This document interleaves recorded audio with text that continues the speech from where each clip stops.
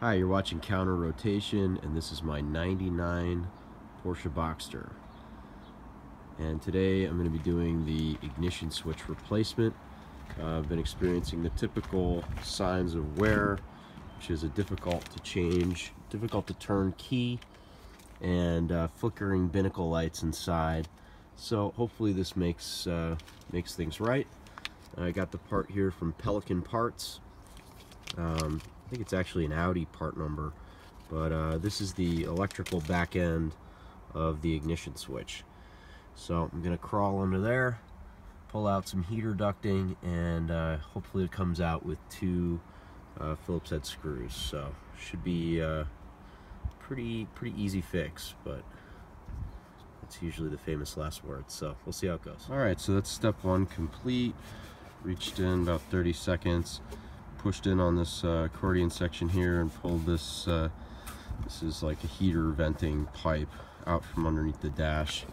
Can't really see where I'm working here, but underneath up in there, and now we'll have access to the back of the ignition switch. Alright, making progress here. This is the grab bag of parts, tools rather, that I thought I might need. Tiny screwdrivers. Turns out it's actually a standard, it's not Phillips, but you can't really fit anything in the space. So fortunately this screwdriver that came with a Nest thermostat, it's free with this thermostat. It's a little tiny screwdriver, but the you don't even need the handle. They're actually, the screws are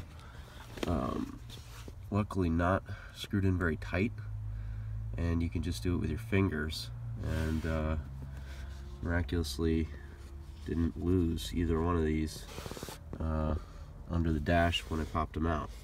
So yeah, so that was it. Pretty uneventful. This is the old switch. You can see it looks a little worn. The key comes in. Other than that, I mean, a little bit of stuff going on these electrical connections, but hopefully that's the culprit. Here's the new piece. It does match up, at least visually it looks the same, and nice and fresh. So now we'll climb back under there and put it back on the car. Alright, so we've re-emerged from the footwell with the new electronic back half of the ignition key hooked up. So here's the moment of truth. Oh, it already turns better.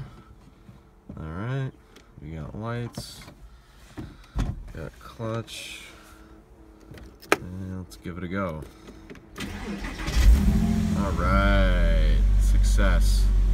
That wasn't too bad. So maybe 25 minutes, and we got a new ignition switch. And so hopefully that takes care of flickering dash lights and just generally a difficult to turn key.